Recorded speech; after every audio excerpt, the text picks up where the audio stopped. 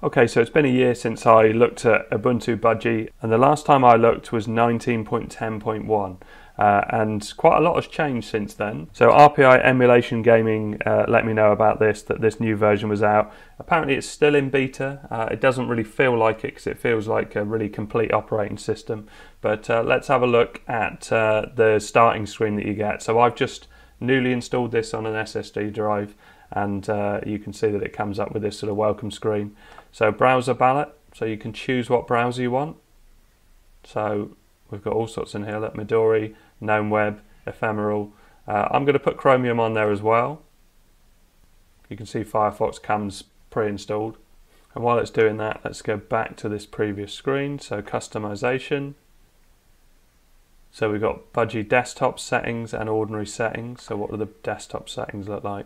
Yeah, really. So a lot of the Ubuntu operating systems have a really nice polish and a really nice feel to them. And Wimpy did loads of work on Ubuntu Mate and made that really a very good operating system for the Pi. And hopefully this builds on that. So style, widgets, icons, cursors. So let's have a look at icons. Oh, it doesn't show me an image of them, so I'll leave them as they are. So desktop. Allow icons on the desktop, show all active mounts. I quite like seeing active mounts, so that's your hard drives or USB sticks or anything you've got plugged in. Home directory, I probably would have that on the desktop as well, and a trash can. You can see fonts here, Raven, which looks like a calendar. Crikey, there's loads and loads of optimization here. And then ordinary settings, so you can see my Wi-Fi shows up there. I'm connected to Ethernet at the moment. So wired connected 1000 megabits a second, VPN options, Bluetooth, it picks up my Bluetooth speaker, background. It's so simple to understand. Everything is very, very logical, and I don't think anybody would struggle with this as an operating system. Notifications, nice to have the options on that.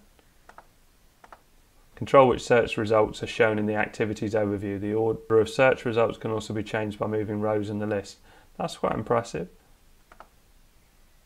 Applications.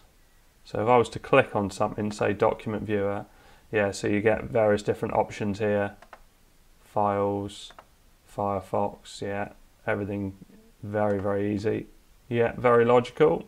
So I've just had a notification up here as well, and you can see that's green as well. So if I click on that, one unread notification, Budgie welcome, completed installation of Chromium Snap. So let's go back, keyboard shortcuts, loads and loads of shortcuts, updates and extras, software update. The base distribution of Ubuntu Budgie strives to make all of the most important software available to its users automatically. However, patent and copyright restrictions, see Ubuntu license policy, complicate distribution of software to support non-free formats. However, you can install the ability to play popular non-free media formats including DVD, MP3, QuickTime and Windows media formats by following the instructions below. Let's go with that. Drivers, language and input, optional tasks, system specifications, Ubuntu Hirsute Hippo, development branch. You can see I'm not overclocked at the moment, and it supports 64-bit. 8 gig of RAM is the one I'm using at the moment, and it's connected, and it shows disk capacity on this 60 gig SSD drive. Yeah, really, really nice that. Really nice welcome screen. So I'm running at 1920 by 1080. I often go down to 720 just to improve performance. I saw this, there's a PDF, when you download this, there's a PDF, and I haven't gone through it all the way yet, but I did see that it has an overclock option. So I can just do that at 2 gigahertz. And the temperature comes up here as well. And I also saw that XRDP, so I use the Microsoft Remote Desktop, and so it looks like I can just enable that just by clicking on it, pop my password in, and then we've got display, so various different modes on here, GPU memory options on here. It's very much tailored to the Pi, which wasn't there a long time ago on Ubuntu, so it's really nice to see. I remember Wimpy talking about adding this sort of features to it, and here they are. So up the top here, we've got different desktop screens, we've got quick note, we've got quick options to our folders. So say for instance I want to go straight to my documents folder, that'll open straight from there. Then we saw the notification before, and we can just clear those out. There's my network connections. Audio, now I'm going to change this to the 3.5mm jack just because I'm capturing, and that'll be a better way of doing it. Front, left. I'm using a mono speaker, so that's not going to make any difference, but it's nice to have that test option there. Look at this, balanced power, power saver, blank screen, Wi-Fi can be turned off to save power. Talks about my keyboard there as well. I guess that's battery, is it? Either battery or signal. I'm guessing if I had an extra display, I'll be able to see more on that. Mouse and touchpad. Yeah, just very customizable, but also incredibly logical, really, really nicely laid out. And all your power options are up here as well. So let's have a look at this side of it. So you can see I've added these to the desktop. They weren't there by default. In fact, down the bottom here, we've got software. So this is the software store, Rhythmbox, LibreOffice Writer, LibreOffice Calc, Files, and then Firefox. And we should find Chromium in here in a minute. In fact, I think what I'm going to do is restart and apply that overclock. So after restarting, you can see it comes up with the Budgie ARM tweak tool because start on login is checked. So if you don't want that to keep popping up, then obviously you can uncheck that, but I'm happy with it at the moment. So if I click on overclock, you can see here current speed is 2 GHz. Remote, XRDP is installed, XRDP service is OK. Now it mentions in the PDF that you can download that KMS is the mode they recommend. So I'm going to click on that and update the video mode. I don't know if that will need a restart. Changes take effect on reboot. Okay, I'm rebooting again. And the reboot is always nice and fast, which is great. So let's have a look at some of the apps up here. So you can see I've got a search bar, which I really like to have a search bar for all my apps. And I've got a couple of different ways I can show this. So if I was to start typing, say for instance Firefox, you can see it comes up, and also same with Chromium. So really nice Catfish file searches there you can see as well. Let's just flick through the apps. It's probably easiest to do it on this, maybe with the keyboard. Archive Manager, oh, accessories, has it got one for everything? No, so accessories, Archive Manager, backups, Budgie, ARM and Pi configuration, calculator, Catfish, disk, document scanner, document viewer, files, firmware. Crikey, there's loads of them. Like Plank, which is the dock, screenshot app, text editor. If I go to games, just some very basic games on there. Graphics, drawing, GThumb image viewer, LibreOffice Draw, internet. You can see that I've installed that in Chromium. Office, the full Office suite seems to be there from LibreOffice. Other, iBrush preferences, LibreOffice Math. Celluloid, Cheese and Rhythmbox, system tools, various different things on here. All your software, your updater, startup applications, system monitor, universal access and utilities. Let's go back up to the system monitor rather. There you go, processes, resources, file system. Very nice. Let's close that down. Let's open Firefox and just do a quick video test. I did notice Wimpy's done another update to Ubuntu Mate as well, so I need to have a look at that. That's exciting. I don't think there's been an update for quite a while. I could be wrong, but I usually monitor my subscriptions on YouTube and have a look and see what's there. So the browser feels nice and fast. I remember I've enabled this KMS driver, not the fake one, so we'll see what happens at various different resolutions. YouTube dark mode seems to be the default. The PSP video HDR, my normal test video. Oh, YouTube always does this. Oh, it comes up, look.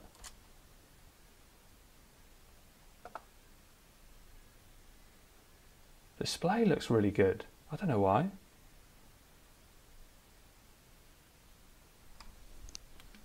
Battery 30%. Oh, that video looks good on the advert initially. So we need to have a look at the resolution. Right, it's on 480 at the moment. So let's go up to 1080. Let's pop on Stats for Nerds. It will pause while I do this Stats for Nerds bit. And in fact, let's pause it and let's start playing it. It doesn't look like 1080 is going to work. It is always the Achilles heel on the Pi, is video performance. 720 it doesn't mind it, let's say. 10 frames dropped at 720. It seems to have settled now. Remember this, I've only literally just installed this operating system. I haven't played around with it very much at all. Yeah, that seems to be alright. Let's go back into 1080 and just see if it's caught up on itself.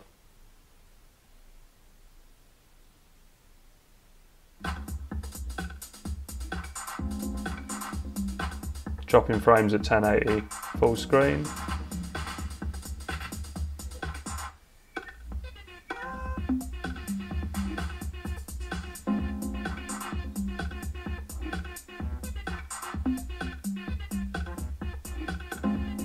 Still dropping frames. It's playing it, but it's still dropping frames. I wonder if I change that KMS driver. I'm gonna try the fake one and see if that makes a difference. Or where do I find it? So, System Tools, Startup Applications. Oh, what was it called? It was something about ARM, wasn't it? ARM and Pi configuration. See, that a search like that, which Raspberry Pi OS doesn't have, I think is just a given an operating system. They should always have it. Right, so fake KMS mode, update video mode, and then let's restart that. Okay, so pretty similar. It's still dropping the frames. I think I'm going to try Chromium. So let's pause that because I've installed Chromium, and also I would install H.264 to block 60 FPS because the Pi doesn't handle 1080-60 very well, but 1080-30 it usually does alright with. So let's try Chromium, first time I've started it, and we need to go to More Tools and Extensions.